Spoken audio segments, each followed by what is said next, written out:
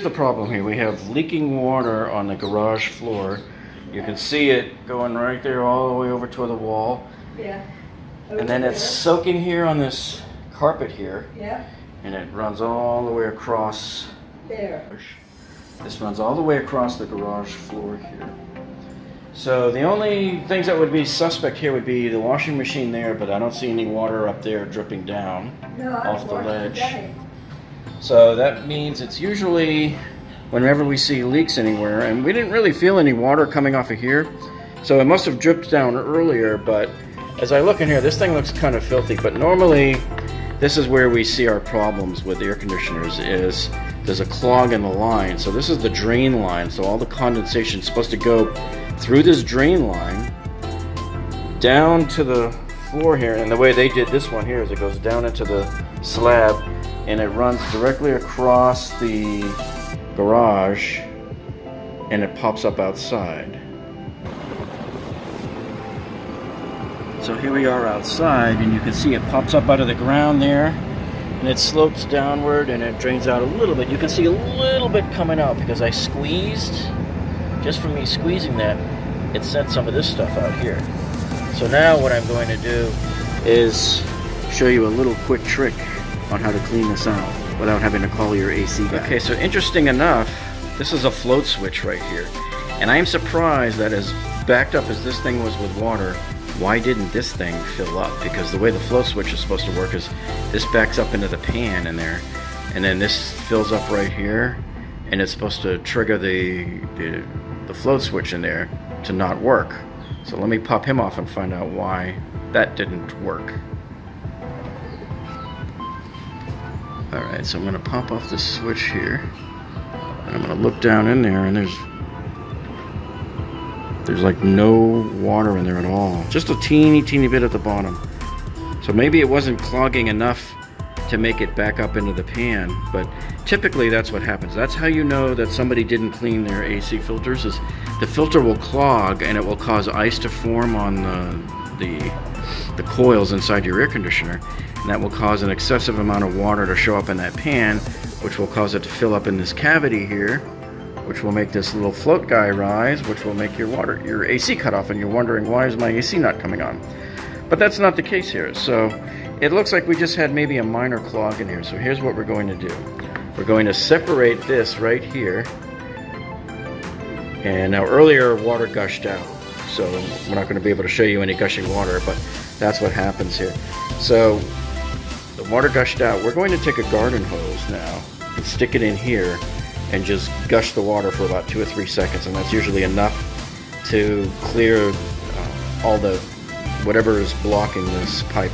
And this happens every few years, typically on most ACs.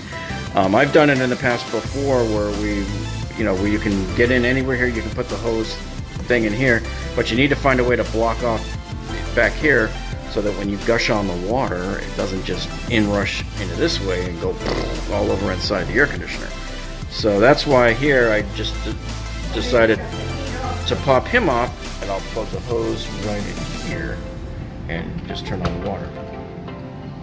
Okay, so by the grace of God, this hose just makes it inside here. Normally, we're stuck with a tube or trying to force it into a 3/4 inch PVC pipe like this. And so what I have to do is I use a hose where I've cut the metal end off, so that you just have the bare rubber hose, and that's usually enough to wedge in to do the trick here. So he's wedged in there nicely now. I'm going to go outside and turn on the water for a few seconds. Okay, so I turned the water on, and now we're coming over here to take a look at the drain here.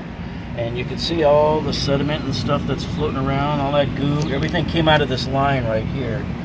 So we've now cleared it out nicely. We're going to go inside and check out, make sure that it's not leaking all over the place in there now. We're going to crank it to the max now. Let's see what we got over here. So now you can see it's coming out really good now. See that?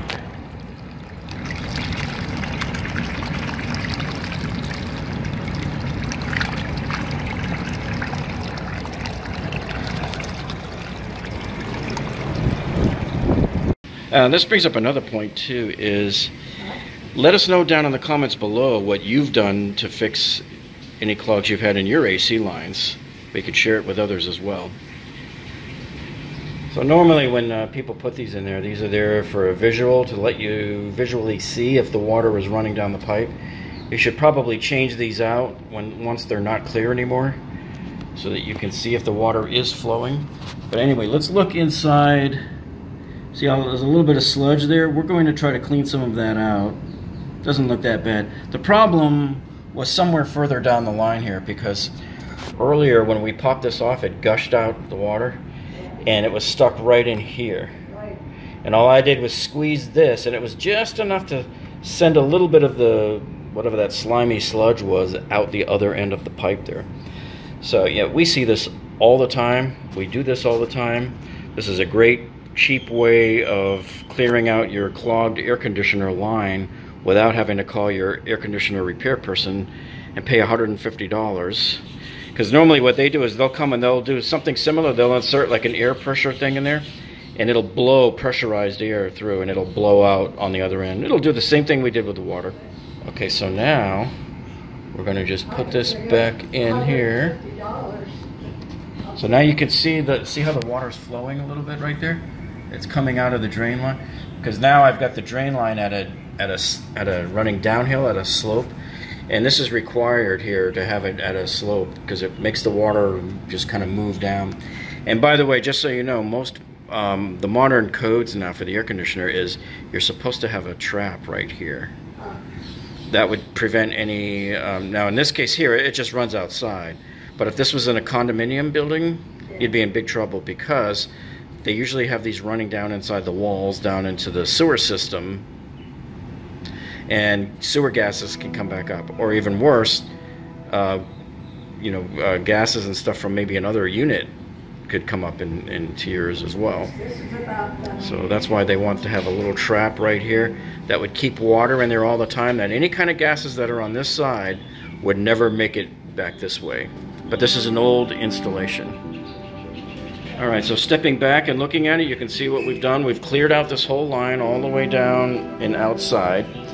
And remember, looking at this, you can see it has the required slope to help send the water going down this way. Okay.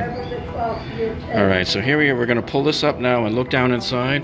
And now you can see we're not flooded with water anymore like we were before.